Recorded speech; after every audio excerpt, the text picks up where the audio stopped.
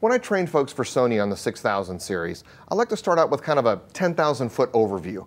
So let's start over here with the crosspoint module. Now the crosspoint module is where you're going to select any of the sources that are coming into the switcher. This top portion here selects the keyers. This bottom portion here selects the backgrounds. This row would be for what's on the air. This row would be what's coming next.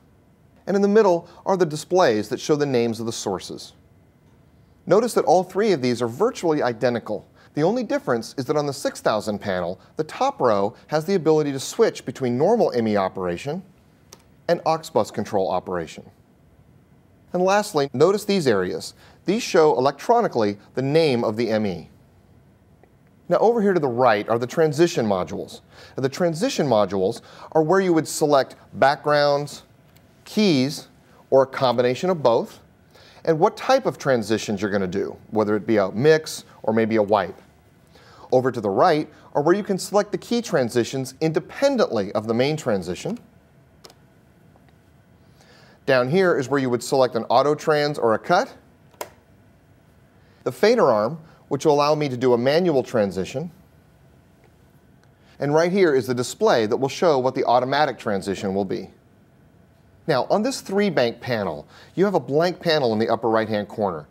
Now, in this area, you have the option of leaving it blank or adding perhaps a shotbox module, a USB memory stick module, or even a device control module. Moving down, we have the trackball module. Now, this is used for multiple things. For instance, like adjusting the white position for an ME, for adjusting digital effect channels, for adjusting the keyers resizers, and even for providing transport controls, jog and shuttle for VTRs and DDRs that are hooked up to the switcher. Down in the lower right-hand corner is the multifunction module. The multifunction module is kind of the heart of the switcher's control panel. To the left here are the buttons that let me choose which memory area of the switcher I'm using, and on the bottom here, which region of the switcher I'm using them with. In the center are the LCD buttons. The LCD buttons will dynamically change depending on what mode the multifunction panel is in. Over to the right are the adjustment knobs. Now these are used when you have a parameter, like a key, that requires adjustment.